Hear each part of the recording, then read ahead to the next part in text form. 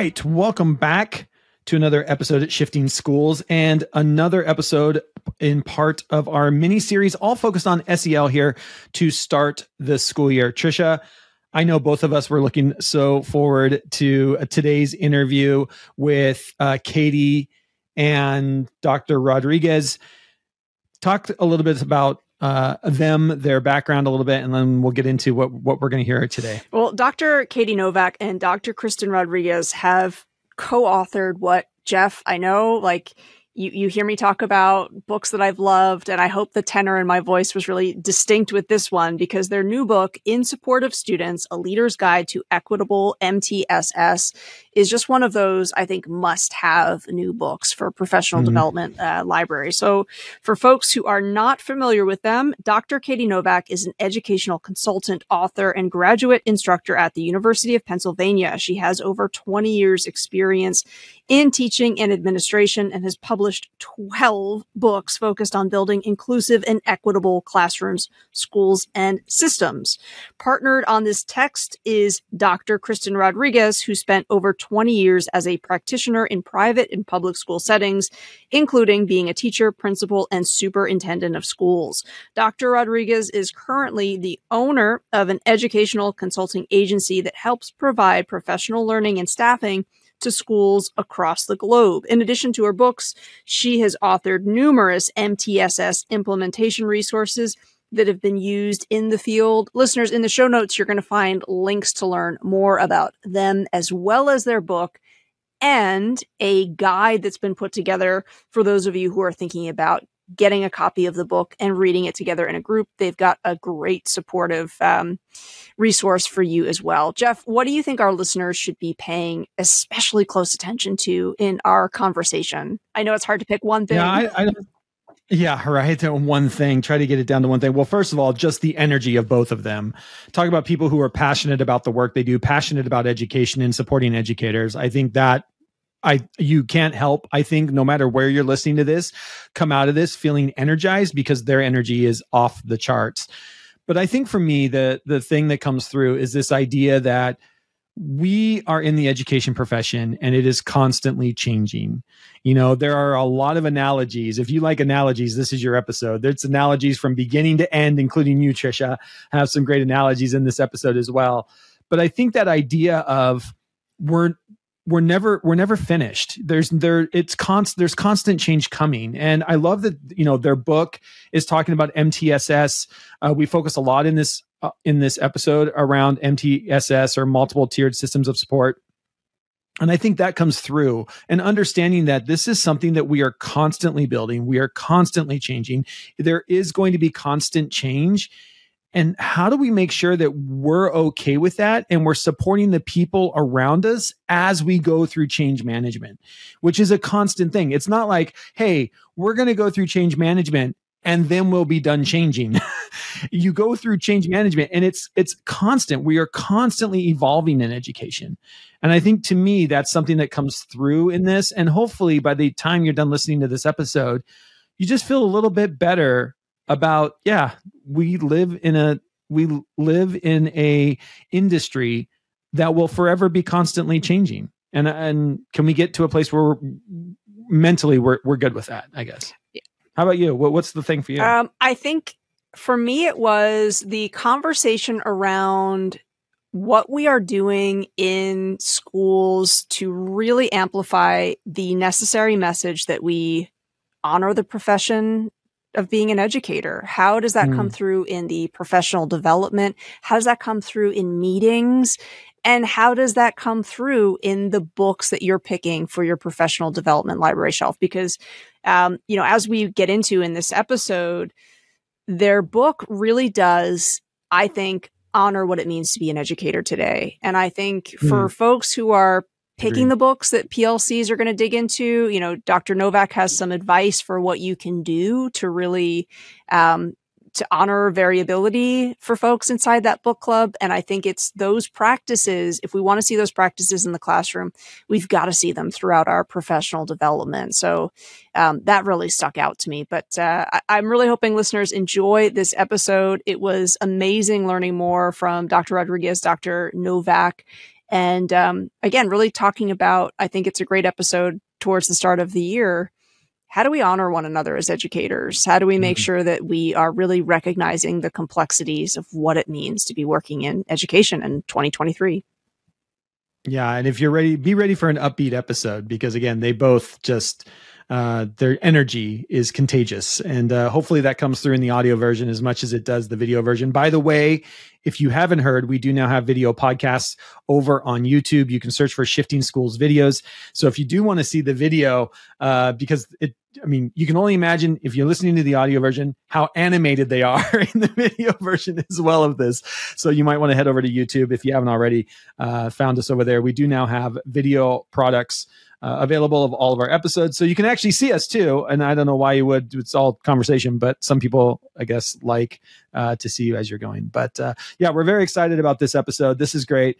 And with that, here is Dr. Novak and Dr. Rodriguez with their new book, In Support of Students, A Leader's Guide to Equitable MTSS.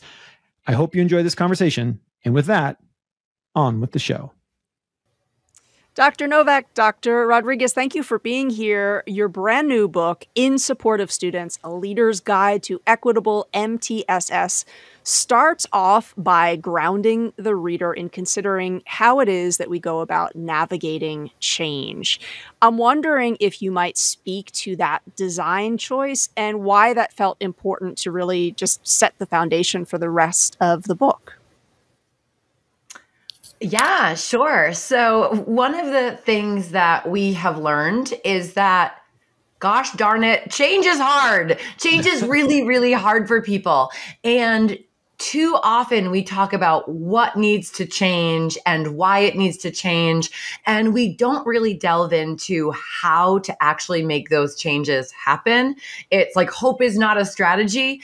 And there's a whole science behind change. There's a whole science behind how do we really manage this complex change and carry people along with us, because we're really always being torn in these two directions. One, trying to make everyone around us feel comfortable and good and celebrated for the work we're doing. And at the same time, we're like, yeah, but that's not quite enough because we have to do something different.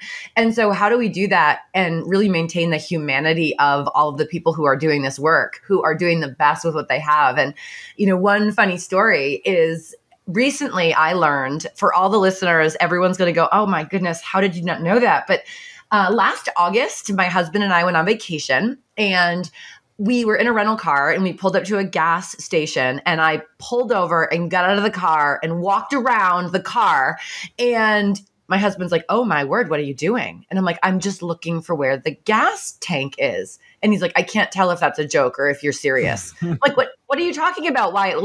Of course it's serious. We need gas. And he's like, Katie, there is like a little tiny icon on your gas gauge that tells you what side the gas tank is on.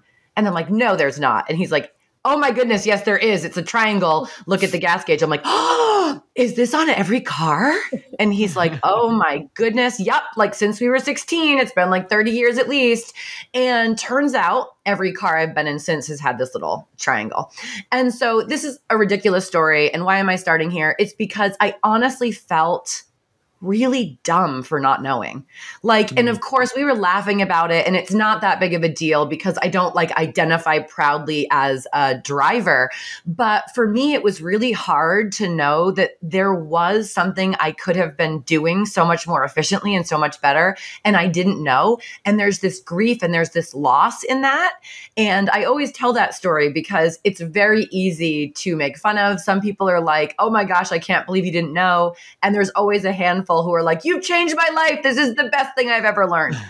So if finding out that there's a little tiny arrow in your gas gauge makes you feel bad, what about the way we've been scheduling students, the way we've been designing our faculty meetings, the way that we've been pouring ourselves into our life's work in the classroom? It's not what's best for students. And you have to deal with the loss of that a little bit. And so Kristen and I have worked together for years trying to navigate this change. And how do you help people recognize that once we know better, we're going to do better, but we also have to support our educators, our families, our students in doing that. So Kristen, talk a little bit about like how you see change. Yeah, so for us, I always use the analogy, two analogies I use when it comes to change. One is, are we being explicit and systematic in the way we make change within our organizations, within our schools, within our districts? And if not, it's like throwing spaghetti against the wall and hoping it sticks. We're working really hard, but there's really not a lot of positive outcomes for all of that hard work, which just produces a lot of frustration. So that there is science behind change, an organizational change, an implementation change, and we need to make sure that we're very thoughtful about creating those systems of change prior to implementing anything, prior to even beginning. Like, let's recognize that there is a way that we should be doing this that's going to result in the pasta sticking and not just hoping it will. And no one wants spaghetti on the floor. Nobody wants spaghetti from the floor. No. Nor wall, if I'm going to be honest, but still. Right? So the other thing is, I always say, if I'm going to go into your school, am I going to see the same level of implementation across all classrooms? In other words, do I have carte blanche to walk into any classroom? Generally what we hear is, no, why don't you walk into this classroom? Why don't you walk into this classroom?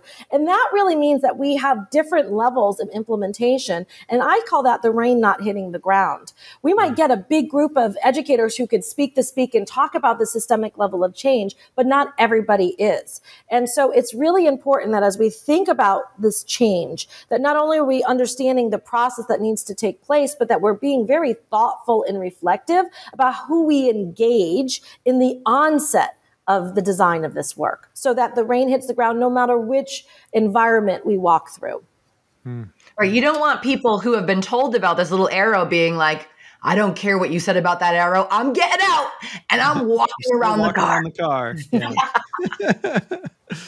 Yeah, that's such a great point. And I think we see this. I mean, I love your just, coming out of classrooms, going into a school where, as a consultant myself, they're like, yeah, well, we've set up this classroom for you to see today. This teacher has said it's okay to come into this classroom. And it's a telltale sign of, how distributed is the change that you are trying to make within your organization. I think that's such a great, just even for a principal or school leader who might be, listening to this episode, to be thinking about, if a consultant walks in, can I say, walk into any classroom and this is what you're going to see? Or are we struggling with maybe change management across the entire school, district, organization, whatever it might be? So I think that's a really good lens for people to kind of think through and think about. And I kind of appreciate you answering too right off the bat with an anecdote, because I really appreciated how that was sprinkled throughout the text, right? Stories. One of you used the term humanizing.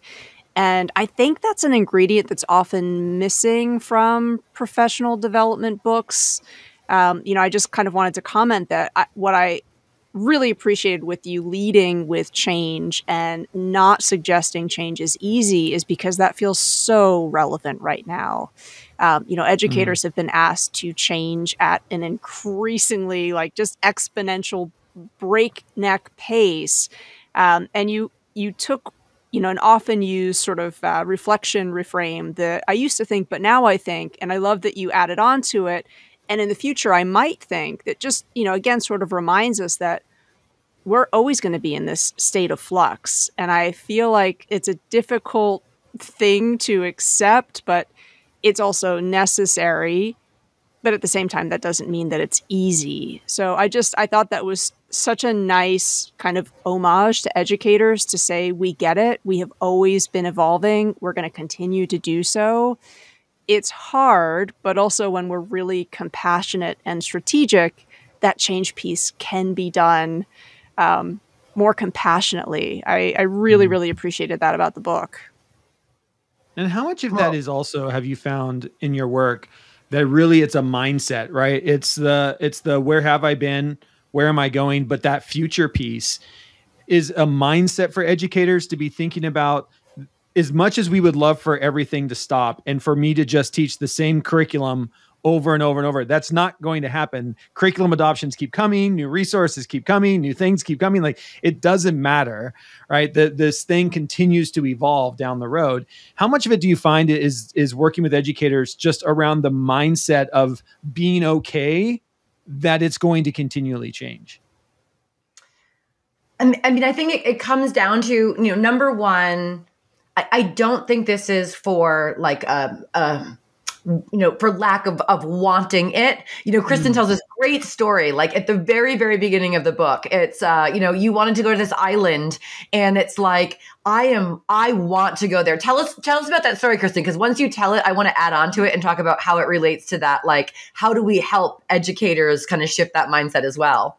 Absolutely. So I live in Puerto Rico, and right outside my window is this beautiful ocean view. And there's this wonderful island there's two islands that I can see from my window, Vieques and Culebra. And both of these islands are ripe for exploration, and I can see it. However, I know it's there. I know how to get there. I know how to get on a ferry and get over there. And yet I haven't done it. I haven't done it because I haven't prioritized it. I haven't really organized my life in a way that I allow myself that free time to do it. And so it just becomes this just vision of what I want to happen. It's really as simple as me understanding that I need to take the time to create those steps. I need to create some vacation time. I need to book through the online travel. So again, it doesn't need to always be a vision, right? There's a simple path there if we just give ourselves the grace to do it. And so like building on that story, I think a lot of the times when people talk about mindset, it's like, but what about people who are resistant? And we don't face a lot of people who are resistant. We face people who are like, I'm just so overwhelmed. I am fatigued. It's like demoralizing. I have nothing left to give. And like, I want to do it. Like, we are working way too hard to not have better results for all kids. People want to have an impact on kids. And I think it's the same thing. It's like, I see it and I want to do it. I've experienced it in professional learning. I understand kind of theoretically, these are the steps that I would need to take. But it's like, it's just so hard to like kind of change the comfort zone. And so one of the things that I try to do to talk about like, everything you're doing right now, once you weren't doing it yet. And so like there's things that we can do already. There's things we've done already, and there's things we haven't done yet. And I think that in so many spaces in our life, we totally understand that. And so, I always, talk about like technology, for example, where people are like, change is hard. I don't want change. And I'm like, I get it. Like I was such a resistor from moving from like PowerPoint to Google Slides. But then when Canva came out, I'm like, no, do not come from my Google Slides, right? And then it was like really hard to say like, there might be something that will work better. And so I always say like, take out how many of you have an iPhone? And, a lot of people, you have your Android people, you have your iPhone people, right? You have your holdouts who have the flip phone. That's amazing. But if I say like, who has the iPhone 1, 2, 3, like your holdouts might be on an 8, but they're not on a 1. And so when we talk about this diffusion of innovation, like there are some people who are like, yes, I'm going to make the change. And they become like an amazing demonstration of impact to say it's possible. So, Kristen, if one of your friends, your best friends in Puerto Rico makes the trip and is like, oh my goodness, I love it. I'm going next Wednesday. Will you come? You'd be like, you know what? I'm going to get on my golf cart. I'm going to go down to like the ferry. I'm going to get on there. But like this vicarious experience, this demonstration of impact. And I think that sometimes we're expecting everyone to move at the same pace. And you're not going to go from the iPhone 8 to the iPhone 14 maybe, but like how do we move forward, recognizing that there's no ceiling, there's no end. And so I use a lot of analogies to say, if you think back to your teaching from 10 years ago, it looks different. And so to say, gosh, this is what I've been doing forever, that's not true. You used to have like the easy grader. Remember that amazing easy grader, everyone, that you slid the cardboard, and it's like, you're not doing that anymore. So you are somebody who embraces change. And so how do we help you, support you through that?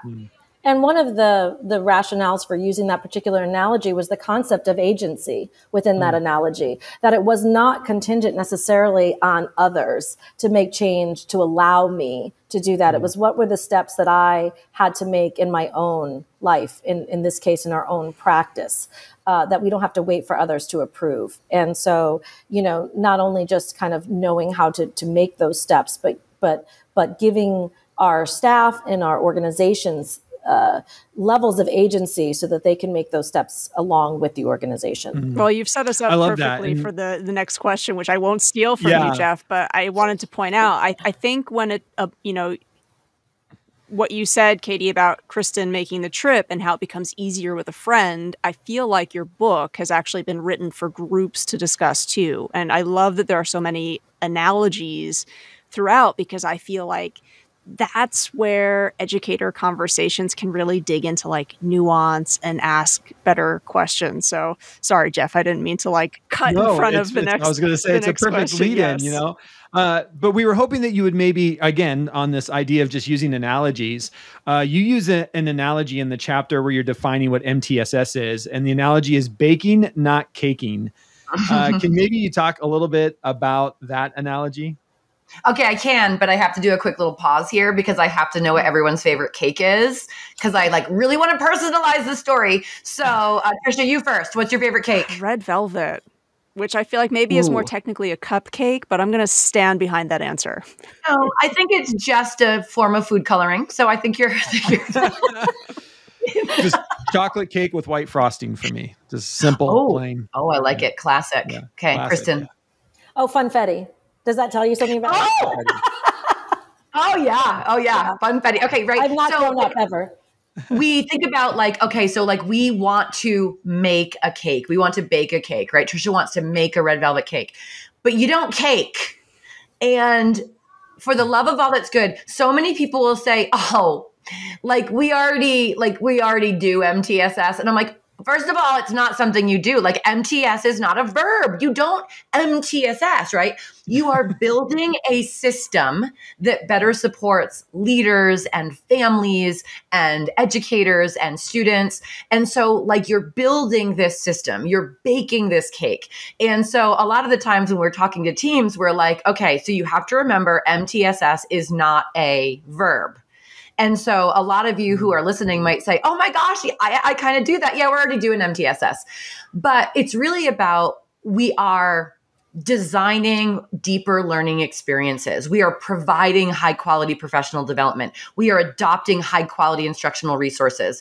We are using data authentically and deliberately and meaningfully so that we can best meet the needs of students where we are and bring them to where they're going. And all of those actions are essentially the different ingredients, the things that we have to do so that we can build a multi-tiered system. So we like to talk about the recipe for MTSS. What are all the different things you need? Really high quality staff, high quality instructional materials, time for collaboration, all of those things. And then what do you do with all of that?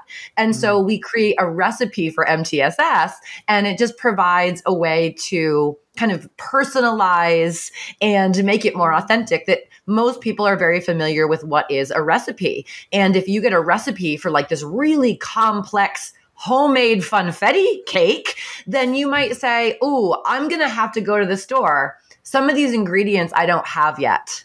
And the same is true when we do a MTSS self-assessment, which is if you're trying to build a system that works for everyone, what ingredients do you have already? What ingredients do you have yet? And what we often find is that person has that in the pantry, but the other person doesn't. And so how do we kind of create more equitable distribution of all of these really important resources so that we can truly serve all of our learners? So, Kristen, you do an amazing job with this planning piece. We work with teams all over the world, and we'll do a self-assessment, and teams will say, okay, this is what we have partially in place. This is what we don't have in place yet. And this is what we have mostly in place. And then they go, well, now what? And then Kristen comes in, boom, jackhammer. And, talk a little bit about like, once you recognize what you have and what you don't have, what does that planning piece look like?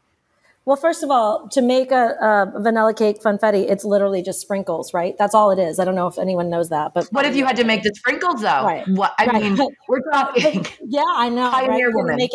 Make it more difficult for me. But honestly, sometimes it's simple and it feels challenging and it feels difficult and it's quite simple. And then sometimes you have to make the sprinkles and it's really challenging, right? And so I think part of the work around systems change is identifying a few key levers that we can pull, a few key recipes that we can make available to this particular district that is lacking, that with those few, we can make something really amazing that everybody will benefit from. And so these key levers that we've talked about, in its most simplistic forms is, are we using high quality instructional materials with our students that are aligned to standards, that have equitable access, that are culturally sustaining in the way that we manage our instruction? Are we using effective instructional practices? Are we using data in ways that inform both our systemic shifts and changes as well as within our classroom settings? And are we offering tiered support so everyone gets what they need, right? It's as simple as 4 key ingredients within that recipe,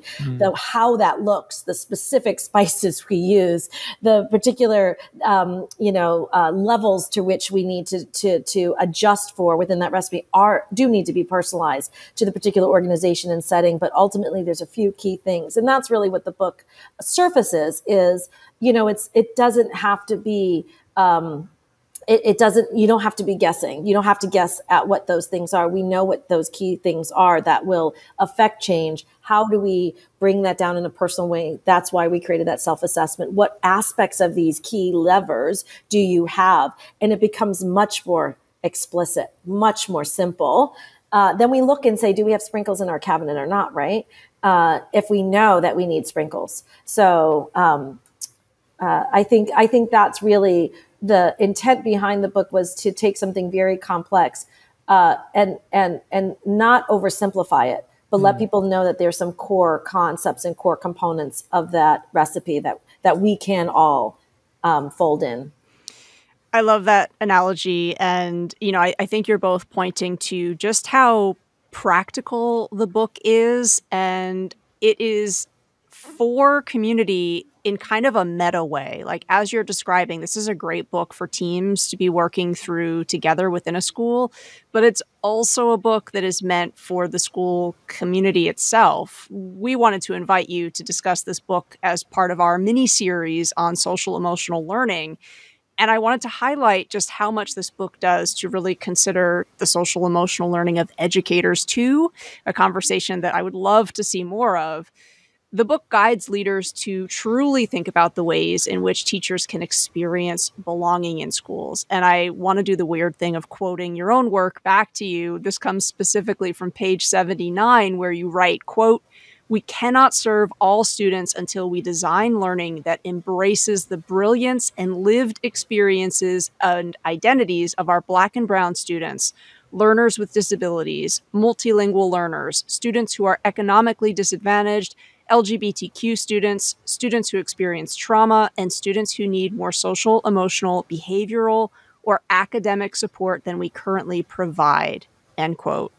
With the emphasis on reflection that comes really throughout the book, I really feel that you've positioned social emotional skills as a priority for today's school leader.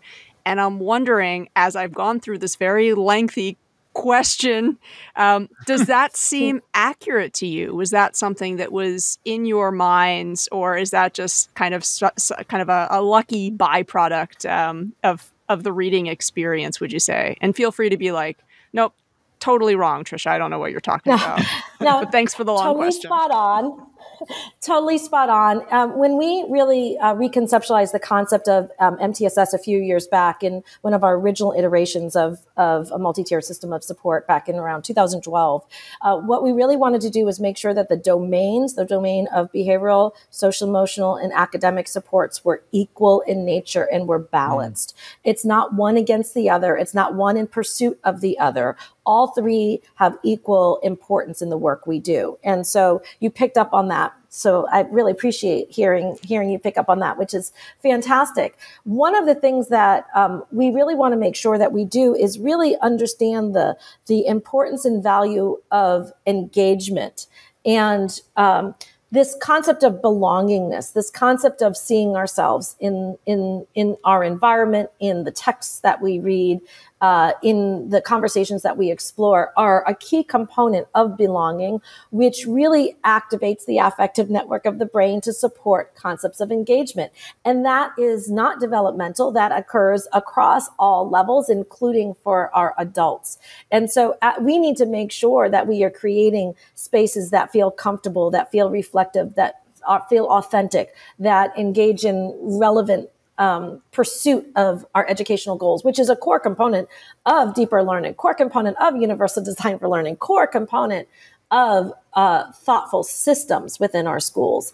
And so I'm really excited that you talked about that. I was just meeting with a group of administrators and principals today, and we were really thinking about components of data and how do we know we were successful, and we were pairing the academic components with those components of, do I have a sense of belonging? How are we engaging our students and giving a voice about how they feel that they are, what they're getting out of their own experiences within our school? Do they feel like they belong? Same kinds of questions we ask our staff as well. So thank you for picking up on that. And it was intentional. And, I think it really shouldn't be, and I think this happens all the time, so I'm going to say it one more time. I think I alluded to it. It really shouldn't be social emotional in pursuit of academic, right? We're only doing this so we can increase our test scores. We really want to make sure that our students are feeling that they belong within that setting, that they are valued, and they are an asset. They are all an asset. They all bring assets to our organization. So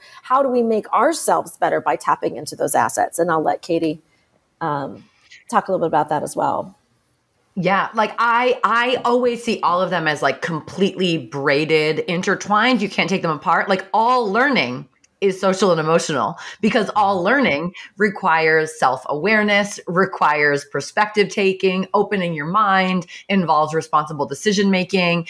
And we cannot get the best out of the people we serve if we can't look at them and say, you get to be exactly who you are and you will be successful here. And I love the work of Chris Emden, who says that, his definition of equity is hearing someone's voice about what they need and providing them with that. And so how do we give a space for families to say what they need, for educators to say what they need, for students to say what they need? And historically, people were creating strategic plans in a central office with one or two people making decisions for the masses. And public education is not dictation. We are literally working together to build something that represents us as a community, that really elevates and celebrates all of our different perspectives and honors the humanity of every single individual. And I think that is some of the most beautiful, beautiful work that's come out of these really big shifts in education, is that we cannot simply look at schools for their test scores and determine the quality of the experience they provide to the community, to the hearts and minds of educators and, parents and family members and guardians. And so when we look at that as a part of the vision, that we exist to help people recognize who they are, to set really meaningful goals for their future, and to really help them to be best prepared to be able to pursue that, whatever that is. We have all of these visions about this dynamic, deeper learning, everyone's included. And then you look in a classroom and it's like, right? It's like what we are doing in this classroom is going to prevent students from really becoming great communicators, because we're not modeling what it means to listen. We're not allowing people to be responsible decision makers when all tasks are based on compliance. And I was looking at a quote the other day, which was so beautiful, which was, artificial intelligence is not going to take your job. Someone using artificial intelligence is going to take your job. And it's the critical thinking necessary to be successful in this world requires that we significantly change the classroom experience to value that reflection, that brainstorming, that innovation, to allow students to play with and use tools, because this is the world in which we exist. You know, academics is not in any way in a silo. And what Kristen and I do, you know, mostly is we don't work with students very much anymore, which is heartbreaking to my soul, but we do support the people who serve them.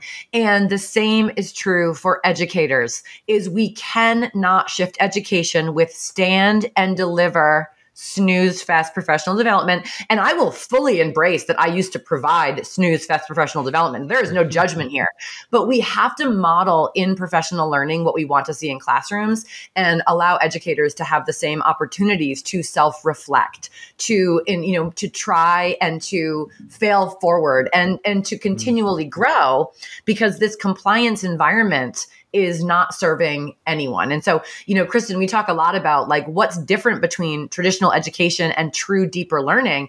And it's like kind of those three pillars of the mastery of the goals that we set forward academically, behaviorally, socially, and emotionally, building your true identity as a writer, as a scholar, as a community member. You're not a student, right? You're not learning about writing, you're a writer. And then that last piece of building that creativity of like, how do we exist in a world with artificial intelligence and VR and all of that? And Kristen, that's, you know, definitely your area of expertise there. But, you know, how do we kind of shift education so this core of the human experience of being a learner is not to be a vessel of which someone just pours into you? So Kristen, talk a little bit more about deeper learning, because I think it's just so interesting, especially in its intersection with like that artificial intelligence, the advances in technology piece. And I think, you know, it actually begins at the administrative and leadership level. So Kitty talked about, you know, how sad it is that we're going to do a stand and deliver and talk about, you know, engaging classroom instruction, and we're not doing that through professional development. Same thing with the leadership roles beyond just professional learning. How we conduct ourselves as educational leaders is a model for what we would like to see within the classrooms to which we oversee, supervise, and support. And so we are in service of our staff as they are in service of the students. And so it's really important that we make sure that as we kind of design mechanisms from change and for change, we are modeling what we would like to see happen in our classrooms, whether that be, I was just talking to a group of administrators earlier today about the use of artificial intelligence as a mechanism to make ourselves more accessible to classrooms. Why are we still from scratch writing little newspaper blurbs and things like that about something that can be done very quickly and easily, and that we would give the ideas and generate the thing, create a prompt for an email blurb that goes out. We have generative AI right now that can give an overview of the initiative that we're doing, so we can get that. And you know what? Instead of doing that, we can make ourselves available to be in the classrooms, interacting with the students and interacting with the educators. We can put our scheduling onto Calendly, so we don't have to spend a minute creating a Zoom link and,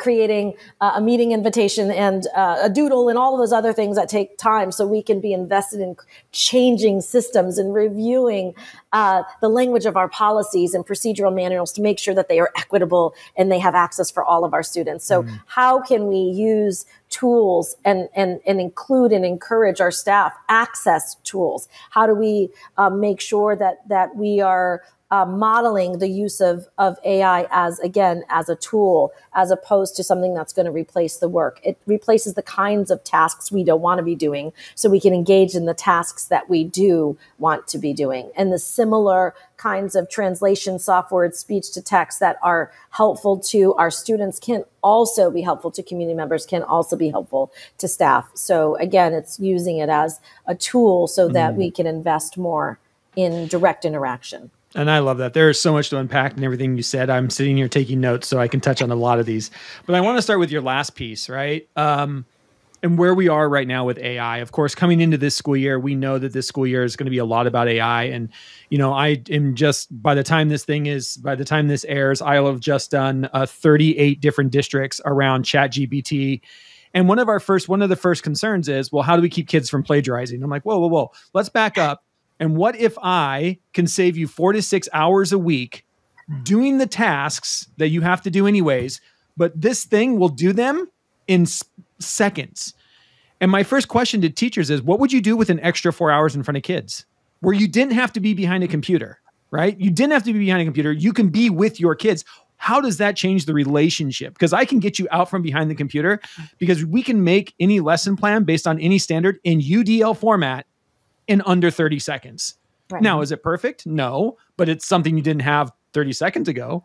And then you sit down as a team and you take the best of what AI has to offer and you create something that's, out of this world for you and your students. I agree with you. I think there's so much there that we need to utilize on that end. The other end, though, I want to go back and start with kind of where Katie started with. And I think this idea of how much buy-in do you have at the beginning is really interesting. I'll never forget one of the first times I was like the second or third school I was teaching at. And I remember, the superintendent did the beginning of the year kickoff and set the agenda for the year. And I'm sitting next to my friends and nobody knew what was coming. This idea of like, how much buy-in does the community have when the superintendent says, oh, this year we're focused on X, Y, and Z, and everybody around's going, we are? Like, we don't, there was no buy-in. Nobody knew this was coming. And instantly, what did that do to us as educators? We were like, wait a minute. How do you know that's what I need? How do you know that's what our community needs? Where did, this decisions getting made in some back room somewhere up and higher, at district office is all of a sudden, and it automatically puts you into a place of, well, really? Really? That's what you think our focus should be this year? And I think it's a critical piece, especially as this is coming out in September, around these ideas of how much buy-in do you make sure as a classroom teacher, how much are you listening to your students? As a school principal, how much are you listening to your community? And then again, you head up to central office, how much are you listening to the community at large as well? The other part I love that you were touching on is even how much the way we deliver professional development impacts what we want to see in the classroom and the stand and deliver. And Trish and I have created this thing called the Sunrise Framework that supports coaches and instructional leaders in creating sessions that aren't stand and deliver professional development sessions. And it's fantastic. I've been working with a district, and I was sitting down with one of these instructional coaches just yesterday. I was sitting with a couple of them, and they were giving me feedback on stuff. And one of them was saying, well, where in this framework do I just tell them? And I'm like, nowhere in the framework do you just get to tell them. That's not how this works. Right. But they're just like, they were really struggling with, how do I do professional development where I just don't, like, why can't I just tell them what I want them to know? Like, well, because that's not what we want them to do in the classroom. And that's not what good learning is, and so you're going to have to, and it's, it's a switch for all of us. It's a switch at the classroom level. It's a switch at the instructional level as well, of just because you told somebody something doesn't mean learning occurred. And I think that is something to get over, or something for us to remember, right? Just because I told you something doesn't mean learning occurred. And so how are we creating these situations where we are actually implementing what we know is good teaching and learning strategies, and at all levels of the institution? Well, I think it also gets to Tricia, like what you're talking about kind of more broadly, in seeing your school not from this deficit mindset that we all have to go and fix one another, but seeing one another as assets and seeing our community as something that is going to be a good place for us to want to be and learn in. I am thinking maybe, Katie, you're phrasing the snooze fest PD. Investors, if you're listening, let's turn that into a radio station for people that can't sleep at night. Like, I feel like there might be a market for that. But, I think also, to some of your really important questions about, whether or not we are implementing certain things, or whether or not we are listening to our community, it can be easy for someone to dismiss that question and be like, we are, end of story. But what I love about all of the pause and reflect questions in the book is you offer some friction, right? If yes, give examples. Like, I feel like you're never letting anybody out of the question with just a one-word answer. It really is like, let's look for the anecdotal evidence. And I think that's really important too. So I wonder, in closing, if you want to talk a little bit about, for our listeners who are excited to pick up a copy of the book and be discussing it with their teams, do you have any advice for some of the collective readership that I'm guessing is going to be happening, like for folks who are saying, let's read this together as a team. Let's put a PLC together. Any thoughts on what might make for a really great collaborative experience? Well, we do have a guide that that a member of the Novak organization put together. Katie, do you want to introduce that? Because that is a resource that I'm sure you can link that will help facilitate those conversations. That was not going to be my contribution, but I love it. What I was going to say is, I am so passionate about universal design, which is really honoring the learner by thinking about firm goals, flexible means. So the first thing is, if you're going to do a book study and the firm goal is we're going to have a shared reading experience, provide everyone with the option. Do you want a copy of the printed book? Do you want to access the ebook? Do you want to have an audible copy of the book? So I think like right from the get-go, just honoring that variability. And then I think, with the discussion questions throughout the book, I actually did this yesterday with a group, and it was so interesting. Whereas I'm like, okay, so these are the questions, and like the firm goal here, right, is that you kind of reflect on, and then you're ready to collaborate around those questions. And so I provided you with some options. I just want to talk a little bit about some of the barriers that I, predicted, but I'm sure I didn't get them all. So like, let's kind of create this together. And I said, so, when you're answering this question, like start off with someone else. So you can choose to work with a partner. You can choose to work with a small group.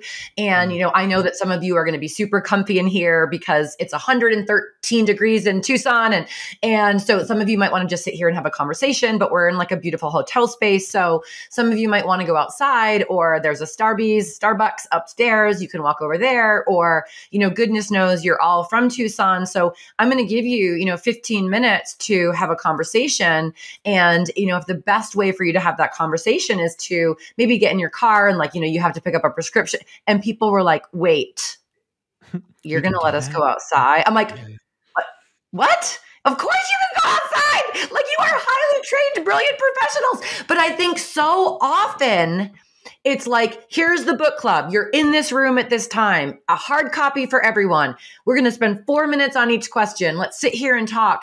And it's like, are we really honoring, like, school is opening next week. People are really busy. You can have a conversation while you go and drop off something at a building. And it was just, people were like, it was just, thank you. Thank you for letting us get a coffee. And I'm like, this is sad that, like, again, these are brilliant people. And it's like, I think that we're so used to being a cog in this machine of learning that it's just so beautifully humanizing when someone sees you, when someone recognizes that, like, there's lots of different ways to access this text, and there's lots of different ways to discuss this text, whether it is in a conversation, whether it's in a chat online and Twitter. And I think just asking people, like, what would be the best, most productive way, space? You could have a group who has discussions in Spanish. You could have a group that has discussions in English. You could have a group that just has their discussions online because it's better for them on their drive home to do it. And I think that is the kind of the most important thing, is that how can you model the flexibility and the humanity of universal design as you're having a shared reading experience about something that is incredibly important for you to build the system that you want to build, because we're not doing it already, because it's not something to do and be done. It's just as we continue in this work. So Katie is really theoretical, conceptual, and inspiring, and I'm super practical, and that's why we work well together. So if you are looking for a scaffold, if you are looking, like, we like the book, but nobody wants to have to pre-read the book and come up with an implementation guide for the PLC to have this discussion, we actually did create one for you. So you can think about creating one on your own, something that really relates to your particular organization, or just take this free resource and have that be the driver, because we didn't want any barriers to folks to kind of talk about this collaboratively. So we thought if we create some level of a construct of a scaffold for folks, and that would allow that discussion. And I'm going to go even one more. Jeff, I'm going back to what you were talking about, which is how do we kind of think about the use of artificial intelligence to free up the time to have these kinds of conversations, right? I mean, at this point, if you're looking at scheduling, why are you not putting in some of those, conundrums into generative AI like ChatGPT? How could I create a schedule that does this? Use something like Descendo Zen, because often when we create a schedule for a school, we are creating at the beginning of for the beginning of the year. We do not revisit that schedule. Whoa, we can't talk schedules. Year's already begun. It's set. So how are we providing kind of that flexibility within a multi-tiered system if we are inflexible in our time once that school year has begun? So using AI to kind of to support some of those processes. If you're thinking about creating access within the school, use some of the resources that are available to us, like SymboTalk for communication boards for kids, Speechify, text-to-speech, right? All of these things that we can utilize within our framework. What we would say is do not just give the tool and say, here it is. Vet the tool. Make sure you have policies and practices that make that feel safe, that we're not giving any important information about our kiddos out there that we shouldn't be using. Give them time to play and practice it, but give them access. That I'm thinking, Jeff, that you were talking about the essay. Why not use my essay AI? Right? It reads the essay and gives feedback. Why, that doesn't mean that you're not valuable. It means that there are tasks that the AI can do so that you can work with a small group of kiddos at a specific now I'm spending more time one-on-one with kids. That's what we want. Yeah, exactly.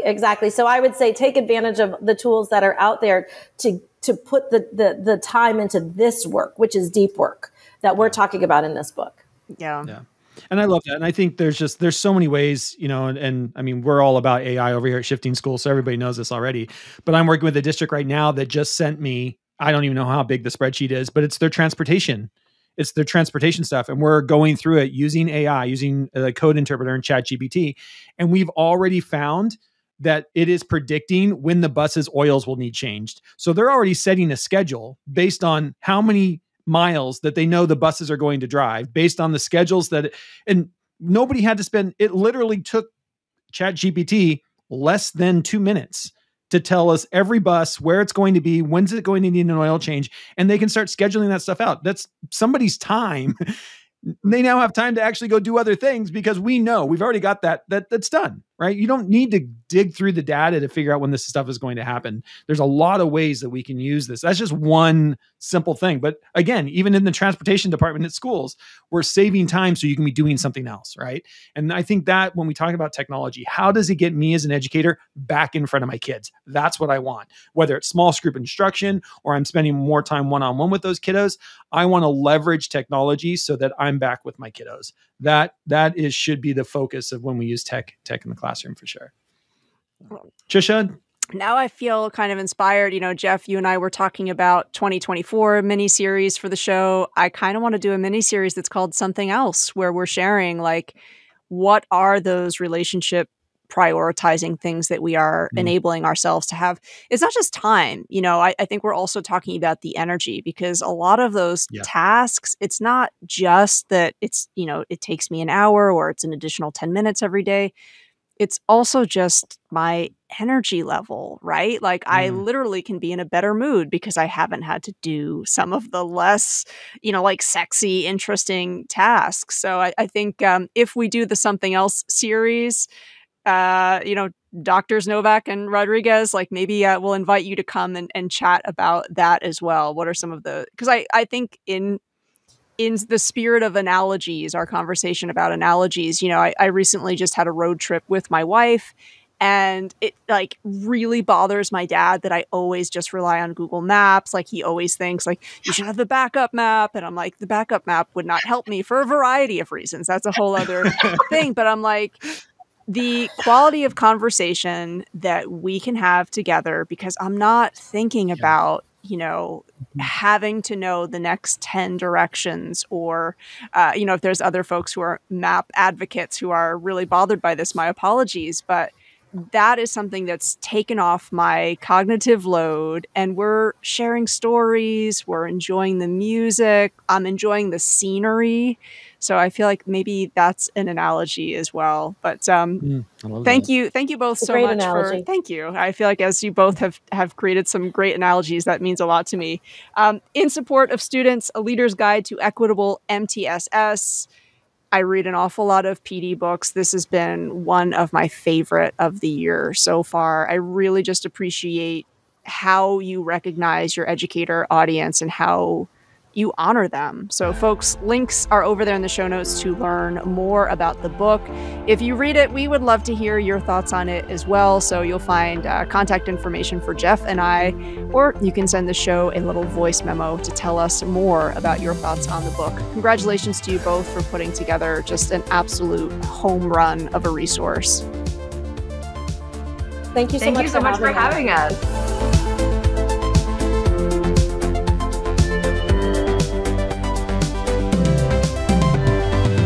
We hope you enjoyed this conversation, and we'd like to invite you to make a contribution to our podcast community's conversation about it when you head over to camp.shiftingschools.com.